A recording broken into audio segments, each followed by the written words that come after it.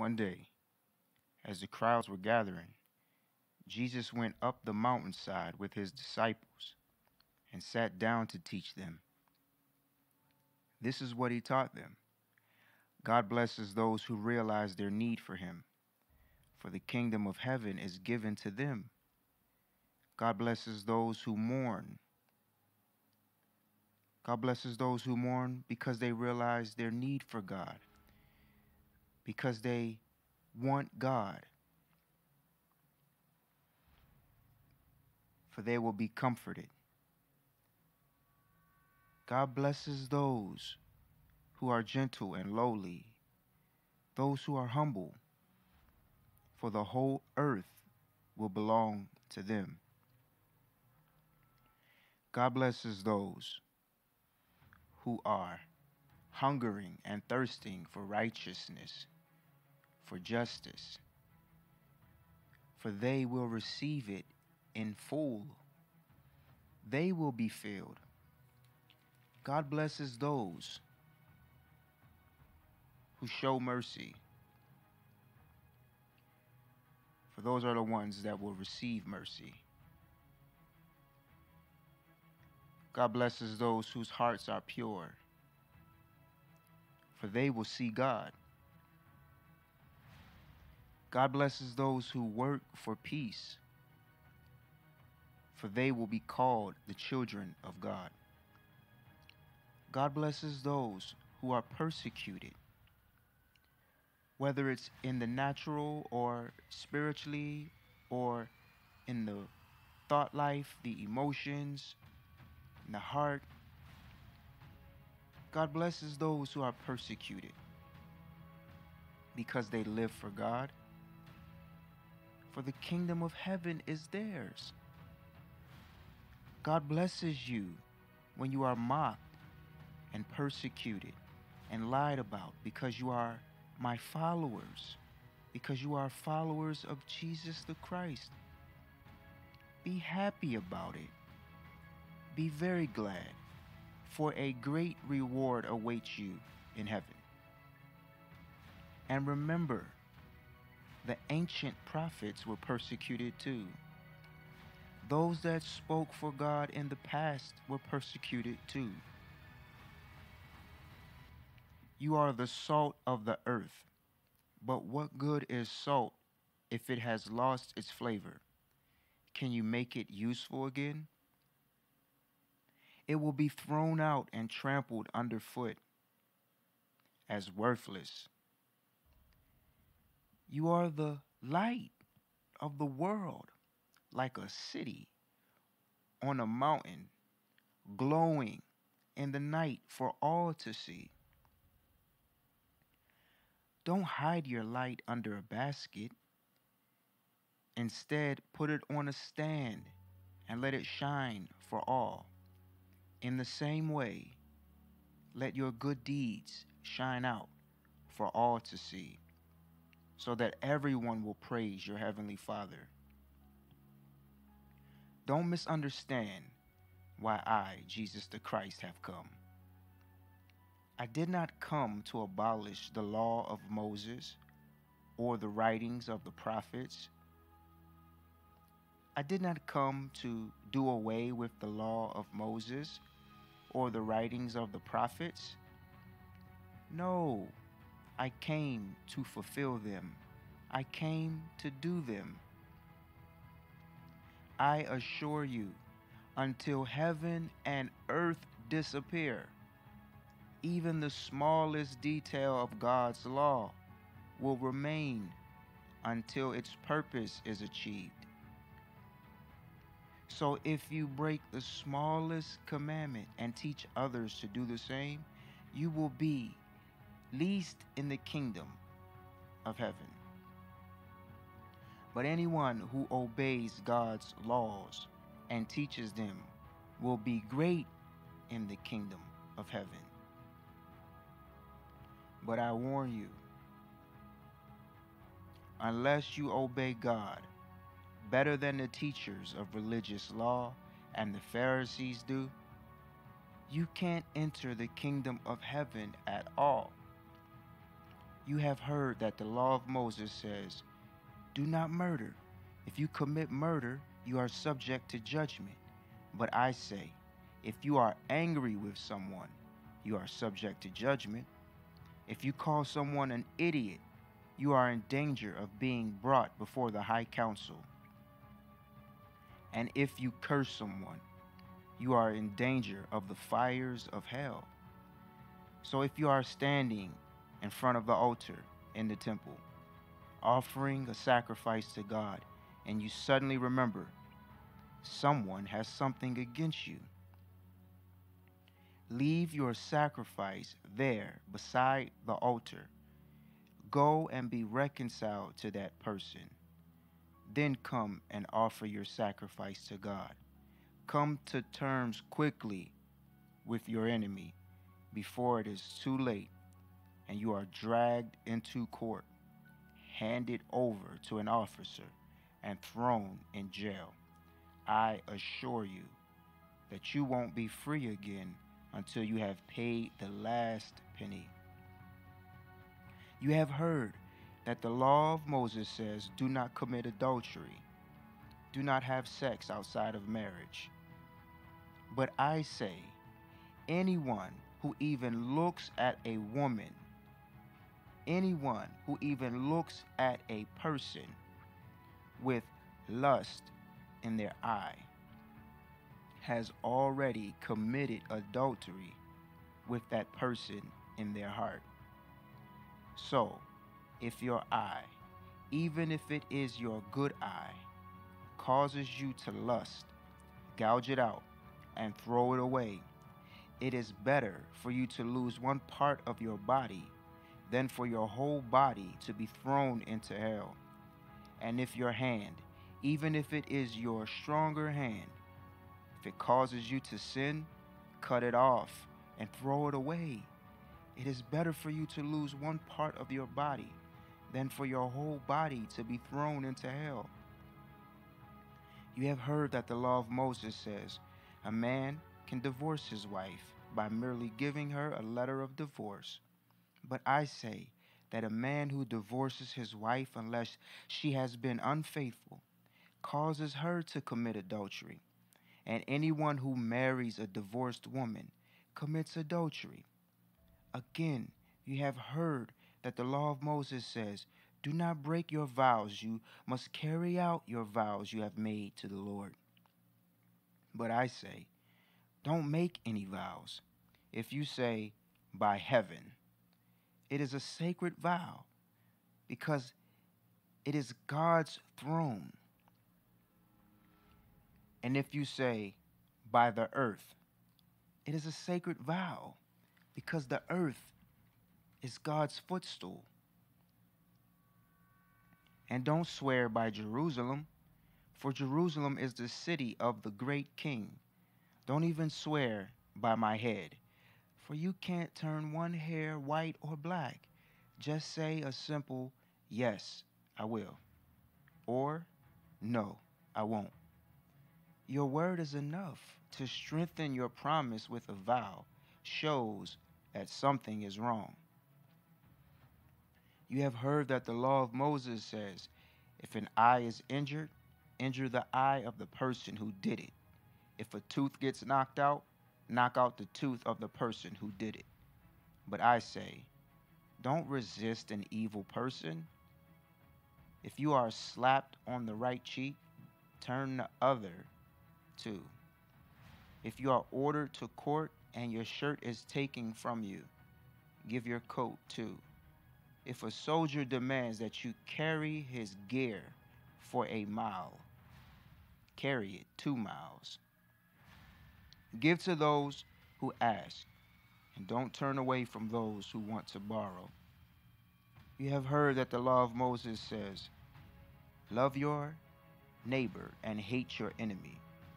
But I say, love your enemies. Pray for those who persecute you. In that way, you will be acting as true children of your Father in heaven. For he gives his sunlight to both the evil people and the good people. And he sends rain on the just people and on the unjust people. If you love only those who love you, what good is that? Even corrupt tax collectors do that much. If you are only kind to your friends, how are you different from anyone else? Even pagans do that. But you are to be perfect, even as your Father in heaven, God, is perfect. Take care. Don't do your good deeds publicly to be admired, because then you will lose the reward from your Father in heaven. When you give a gift to someone, don't shout about it like the hypocrites do, blowing trumpets in the synagogues and in the streets so that they call attention to their acts, to their good deeds of charity. I assure you, that is all the reward they will ever get. But when you give to someone, don't tell your left hand what your right hand is doing. Give your gifts in secret, in private, and your Father who knows all secrets and what is done in private will reward you openly. And now about prayer. When you pray, don't be like the hypocrites who love to pray publicly on street corners and in the synagogues where everyone can see them. I assure you, that is all the reward they will ever get. But when you pray, go away by yourself, shut the door behind you, and pray to your Father secretly in private. Then your Father, who knows all secrets and what's done in private, what's said in private, will reward you openly. When you pray, don't babble on and on as people of other religions do. They think their prayers are answered only by repeating their words again and again. Don't be like them, because your Father knows exactly what you need even before you ask Him. Pray like this: Our Father in heaven, may your name be honored. May your kingdom come soon. May your will be done here on earth, just as it is in heaven. Give us our food for today, and forgive us for our sins, just as we have forgiven those who have sinned against us. And don't let us yield to temptation, but deliver us from the evil one. If you forgive those who sin against you, your heavenly Father will forgive you. But if you refuse to forgive others, your Father will not forgive your sins. And when you fast, don't make it obvious as the hypocrites do, who try to look pale and disheveled, so people will admire them for their fasting. I assure you, that is the only reward they will ever get. But when you fast, comb your hair and wash your face. Then no one will suspect you are fasting except your Father, who knows what you do in secret. And your Father, who knows all secrets, will reward you. Don't store up treasure here on earth, where they can be eaten by moths, where they get rusty, and where thieves break in and steal. Store your treasures in heaven, where they will never become moth-eaten or rusty, and where they will be safe from thieves. Wherever your treasure is, there your heart and thoughts will also be. Your eye is a lamp for your body. A pure eye lets sun shine into your soul, but an evil eye shuts out the light and plunges you into darkness. If the light you think you have is really darkness, how deep that darkness will be. No one can serve two masters, for you will hate one and love the other, or be devoted to one and despise the other. You cannot serve both God and money. So I tell you, don't worry about everyday life, whether you have enough food, drink, and clothes. Doesn't life consist of more than food and clothing? Look at the birds. They don't need to plant or harvest or put food in barns because your heavenly Father feeds them, and you are far more valuable to Him than they are. Can all your worries add a single moment to your life? Of course not. And why worry about your clothes? Look at the lilies and how they grow. They don't work or make their clothing. Yet Solomon in all his glory was not dressed as beautifully as they are. And if God cares so wonderfully for flowers that are here today and gone tomorrow, won't He more surely care for you? You have so little faith. So don't worry about having enough food or drink or clothing. Why be like the pagans who are so deeply concerned about these things? Your Heavenly Father already knows all your needs, and He will give you all you need from day to day if you live for Him and make the kingdom of God your primary concern. So don't worry about tomorrow, for tomorrow will bring its own worries. Today's trouble is enough for today. Stop judging others, mistreating others, and you will not be judged, mistreated. For others will treat you as you treat them. Whatever measure you use in judging others, it will be used to measure how you are judged.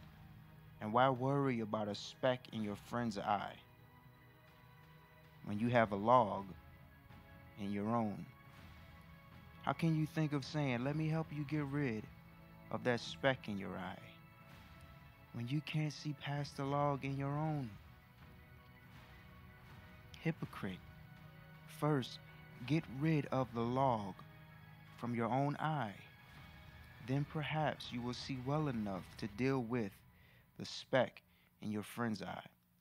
Don't give what is holy to unholy people. Don't give pearls to swine. They will trample the pearls, then turn and attack you. Keep on asking, and you will be given what you ask for. Keep on looking, and you will find. Keep on knocking, and the door will be open. For everyone who asks receives. Everyone who seeks finds. And the door is open to everyone who knocks. You parents, if your children ask for a loaf of bread, do you give them a stone instead? Or if they ask for fish, do you give them a snake? Of course not. If you sinful people know how to give good gifts to your children, how much more will your heavenly Father God give good gifts to those who ask Him? Do for others what you would like them to do for you. This is a summary of all that is taught in the law and the prophets. You can enter God's kingdom only through the narrow gate. The highway to hell is broad, and its gate is wide for the many who choose the easy way. But the gateway to life is small, and the road is narrow, and only a few ever find it. Beware of false prophets who come disguised as harmless sheep, but are really wolves that will tear you apart. You can detect them by the way they act, just as you can identify a tree by its fruit. You don't pick grapes from thorn bushes or figs from thistles. A healthy tree produces good fruit, and an unhealthy tree produces bad fruit. A good tree can't produce bad fruit, and a bad tree can't produce good fruit. So every tree that does not produce good fruit is chopped down and thrown into the fire. Yes, the way to identify a tree or a person is by the kind of fruit that is produced, by what comes from them, by what they say and do. Not all people who sound religious are really godly. They may refer to me as Lord, but they still won't enter the kingdom of heaven. The decisive issue is whether they obey my Father God in heaven. On Judgment Day, many will tell me, Lord, Lord, we prophesied in your name, cast out demons in your name, performed many miracles in your name. But I will reply, I never knew you. Go away. The things you did were unlawful, unauthorized. Anyone who listens to my teaching and obeys me is wise, like a person who builds a house on solid rock. Though the rain comes in torrents and the flood waters rise and the winds beat against that house, it won't collapse because it is built on rock. But anyone who hears my teaching and ignores it is foolish, like a person who builds a house on sand. When the rains and floods come and the winds beat against that house, it will fall with a mighty crash.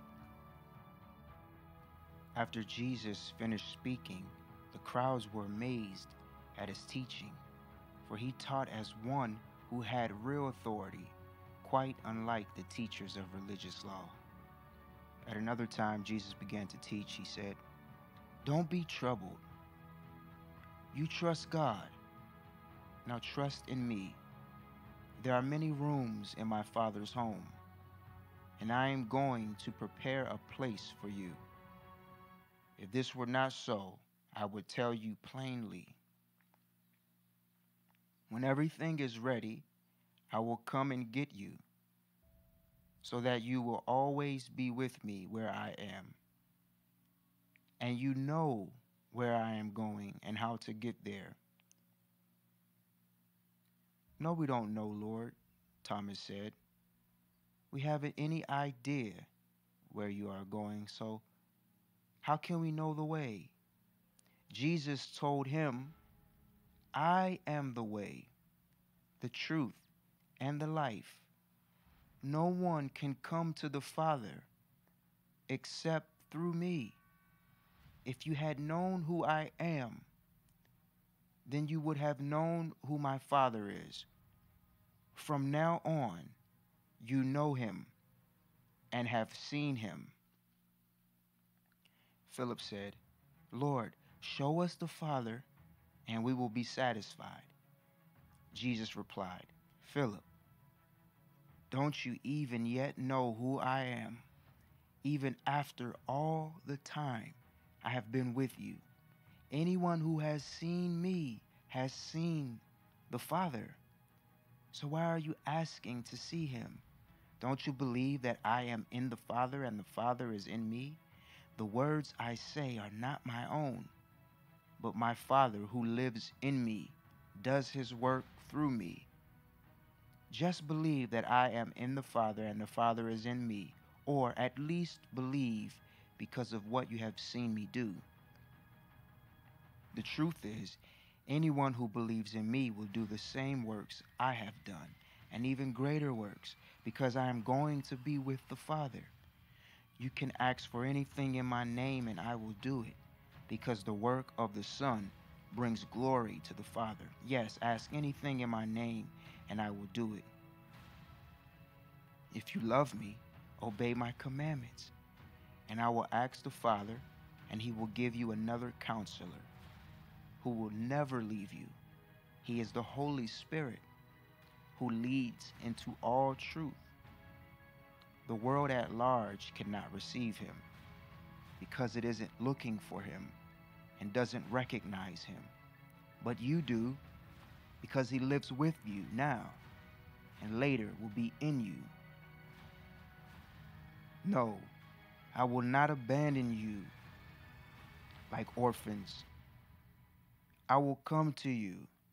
In just a little while, the world will not see me again, but you will, for I will live again, and you will too. When I am raised to life again, you will know that I am in the Father, and the Father is in me, and I am in you. Those who obey my commandments are the ones who love me. And because they love me, my Father will love them, and I will love them, and I will reveal myself to each one of them. Judas, not Judas Iscariot, but the other disciple with that same name, he said to him, Lord, why are you going to reveal yourself only to us and not to the world at large?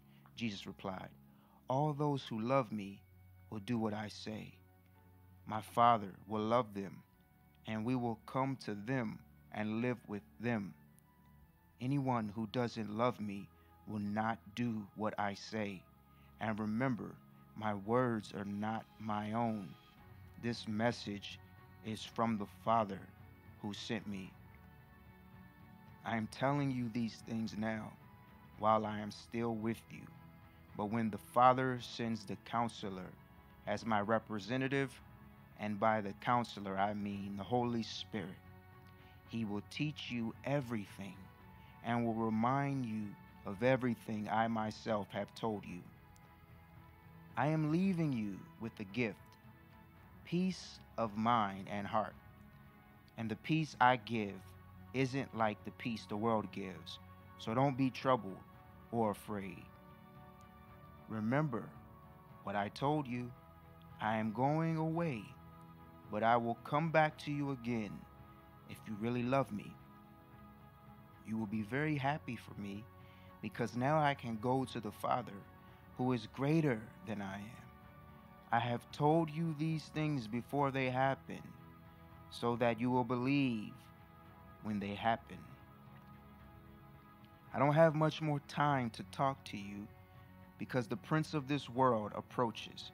He has no power over me, but I will do what the Father requires of me, so that the world will know that I love the Father. Come, let's be going. I am the true vine, and my Father is the gardener. He cuts off every branch that doesn't produce fruit, and he prunes the branches that do bear fruit, so that they will produce even more fruit.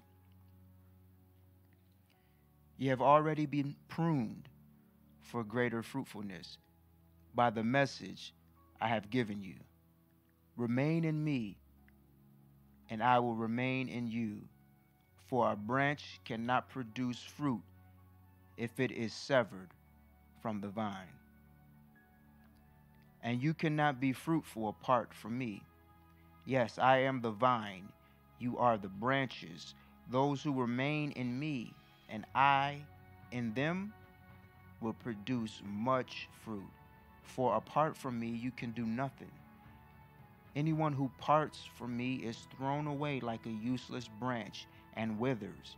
Such branches are gathered into a pile to be burned. But if you stay joined to me and my words remain in you, you may ask any request you like, and it will be granted. My true disciples produce much fruit. This brings great glory to my Father. I have loved you even as the Father has loved me. Remain in my love. When you obey me, you remain in my love, just as I obey my Father and remain in his love. I have told you this so that you will be filled with my joy. Yes, your joy will overflow. I command you to love each other in the same way that I love you. And here is how to measure it. The greatest love is shown when people lay down their lives for their friends. You are my friends if you obey me. I no longer call you servants, because a master doesn't confide in his servants. Now you are my friends, since I have told you everything the Father told me. You didn't choose me, I chose you. I appointed you to go and produce fruit that will last, so that the Father will give you whatever you ask for using my name. I command you to love each other. When the world hates you, remember, it hated me before it hated you. The world would love you if you belonged to it, but you don't. I chose you to come out of the world, and so it hates you. Do you remember when I told you a servant is not greater than the master? Since they persecuted me, naturally they will persecute you. And if they had listened to me, they would listen to you. The people of the world will hate you because you belong to me, for they do not know God who sent me. They would not be guilty if they have not heard me speak to them, but now they have no excuse for their sin. Anyone who hates me hates my Father too. If I hadn't done such miraculous signs among them that no one else could do, they would not be counted guilty, but as it is, they saw all that I did and yet hated, both of us, me and my Father. This has fulfilled what the scripture said. They hated me without cause. But I will send you the counselor, the Spirit of truth. He will come to you from the Father and will tell you all about me. And you must also tell others about me, because you have been with me from the beginning. I have told you these things so that you won't fall away, for you will be expelled from the synagogues. And the time is coming when those who kill you will think they are doing God a service. This is because they have never known the Father or me. Yes, I am telling you these things now, so that when they happen, you will remember I warned you. I didn't tell you earlier because I was going to be with you for a while longer. But now I am going away to the one who sent me, and none of you has asked me where I am going. Instead, you are very sad, but it is actually best for you that I go away, because if I don't, the counselor won't come. If I do go away, he will come, because I will send him to you. And when he comes, he will convince the world of its sin and of God's righteousness and of the coming judgment. The world's sin is unbelief in me, Jesus the Christ. Righteousness is available because I go to the Father. And you will see me no more. Judgment will come because the prince of this world has already been judged. Oh, there's so much more I want to tell you, but you can't bear it now. When the Spirit of truth comes, he will guide you into all truth. He will not be presenting his own ideas. He will be telling you what he has heard. He will tell you about the future. He will bring me glory by revealing to you whatever he receives from me. All that the Father has is mine. This is what I mean when I say that the Spirit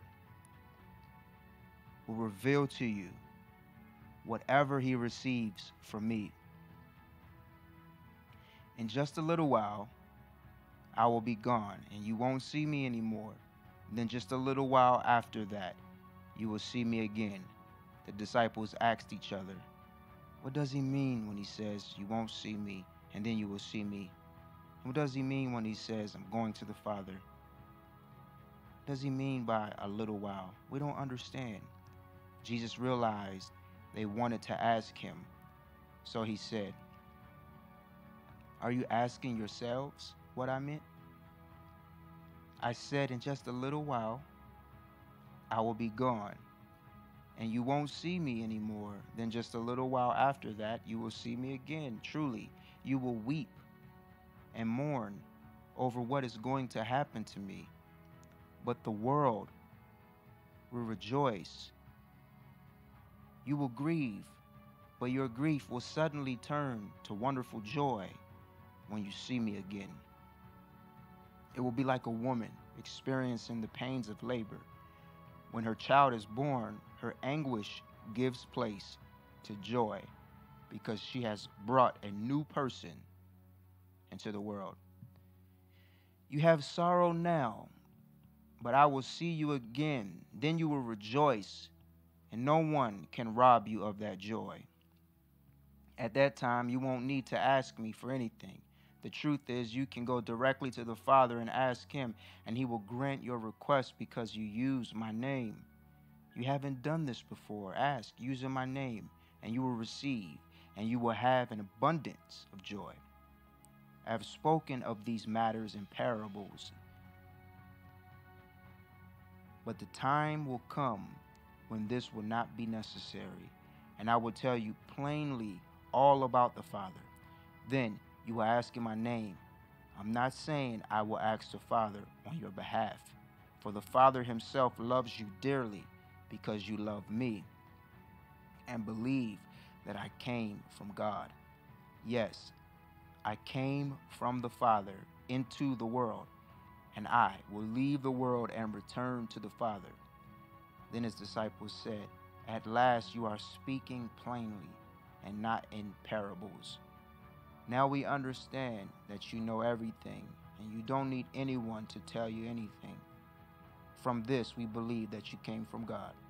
Jesus asked, "Do you finally believe? But the time is coming. In fact, it is already here, when you will be scattered, each one going his own way, leaving me alone. Yet I am not alone, because the Father is with me. I have told you all this so that you may have peace in me. Here on earth you will have many trials and sorrows, but take heart, because I have overcome the world." When Jesus had finished saying all these things, he looked up to heaven and said, "Father, the time has come. Glorify your Son so he can give glory back to you. For you have given him authority over everyone in all the earth. He gives eternal life to each one you have given him. And this is the way to have eternal life, to know you, the only true God, and Jesus Christ, the one you sent to earth. I brought glory to you here on earth by doing everything you told me to do. And now, Father, bring me into the glory we shared before the world began. I have told these men about you. They were in the world, but then you gave them to me. Actually, they were always yours. And you gave them to me, and they have kept your word. Now they know that everything I have is a gift from you, for I have passed on to them the words you gave me, and they accepted them, and know that I came from you, and they believe you sent me. My prayer is not for the world, but for those you have given me, because they belong to you. And all of them, since they are mine, belong to you. And you have given them back to me, so they are my glory. Now I am departing the world. I am leaving them behind and coming to you, Holy Father. Keep them and care for them, all those you have given me, so that they will be united just as we are. During my time here, I have kept them safe. I guarded them so that not one was lost except the one headed for destruction, as the scriptures foretold. And now I am coming to you. I have told them many things while I was with them, so that they would be filled with my joy. I have given them your word, and the world hates them because they do not belong to the world, just as I do not. I'm not asking you to take them out of the world, but to keep them safe from the evil one. They are not part of this world any more than I am. Make them pure and holy by teaching them your words of truth. As you sent me into the world, I am sending them into the world. And I give myself entirely to you so that they also might be entirely yours. I am not praying only for these disciples, but also for all who will ever believe in me because of their testimony. My prayer for all of them is that they will be one, just as you and I are one, Father. That just as you are in me and I am in you, so they will be in us, and the world will believe you sent me.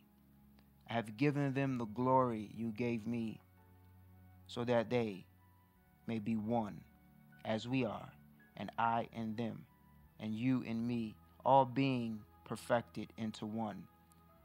Then the world will know that you sent me, and will understand that you love them as much as you love me. Father, I want these whom you've given me to be with me, so they can see my glory.